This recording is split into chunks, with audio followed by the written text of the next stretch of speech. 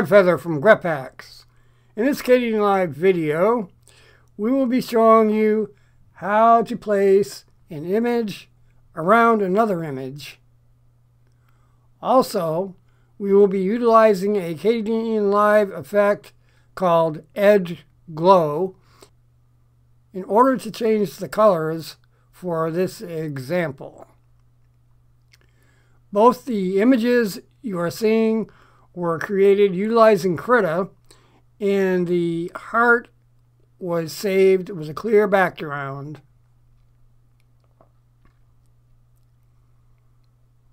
Open Kdenlive, bring in the images you would like to work with, place the solid image not to be adjusted on the timeline, then place the image with the clear background on top of that image on the Kdenlive timeline.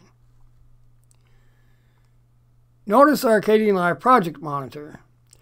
The heart image is a bit small for our text image. In order to fix this, we will utilize a Kdenlive effect called Position and Zoom. Go to the Kdenlive effects list and type Zoom.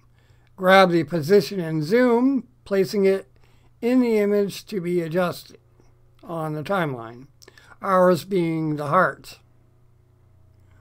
Once this is done in Kdenlive, make sure the image is highlighted so as the Properties window appears for the Position and Zoom effect. We can clearly see our heart image is a bit too small to fit around the text. So in the Kdenlive Properties window, for the Position and Zoom, we will change the size to 160%. This could vary for you if you're following along. Depending on the size of your image, more or less may be needed. Once this is done in Kdenlive, we can now go to our Kdenlive project monitor, grabbing the crosshairs, moving the image to a center position. If for some reason you cannot see the crosshair in your Kdenlive monitor, you can adjust the Kdenlive X and Y axis points until you can see it. Once you are happy with how the image is centered, we can now add the Kdenlive effect Edge Glow. In the effects list, type Edge. Under Image Adjustment, grab the Kdenlive effect Edge Glow, placing it in the image to be adjusted.